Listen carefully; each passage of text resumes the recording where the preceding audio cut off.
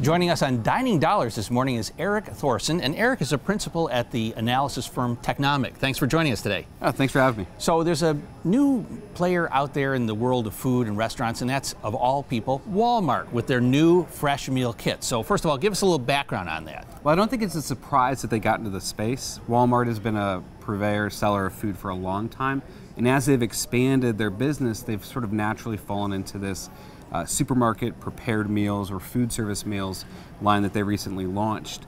The other side of it, though, is their meal kit business, and that's the big change, and that's something that puts them into competitive space with Blue Apron, HelloFresh, and even Amazon. And these are meal kits, so it's you get the ingredients and then take it home and prepare it. That's right, and all the ingredients are pre-measured, and so when we first started looking at the market, we thought it was a play around convenience, and it turns out that it's a lot bigger than convenience. It actually one of the big need states it's fulfilling is it gives consumers a little bit more time not to have to make a decision about dinner. That just shows up and it's designed to be foods that they like, and so it's a pretty interesting business model. Now, this is maybe taking a bite, and I'm using that kind of as a little joke there, a bite out of business from the fast casual?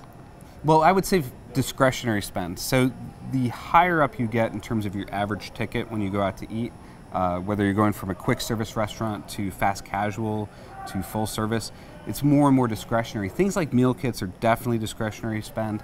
The prepared meals that Walmart launched, though, are going to pull a lot more out of that convenience, time-saving meal that you might go to a fast food restaurant for. So what would investors need to know about this play, in specific, some of the other players in the space? Well, sure. If you're looking at the big companies, the Blue Apron, the HelloFreshes of the world, we have a lot of I guess, money on the line in terms of making sure that they are aligned with this trend and making sure that they're aligned with future consumer need states. There are also a number of smaller players coming into the field as well, and so there's opportunities for angel investment, VC, and I know that there's a lot of skepticism now in terms of how these meal kit companies and sort of on-demand meal companies are going to evolve over the next couple of years. Well, Eric, thanks for joining us today. Thank you.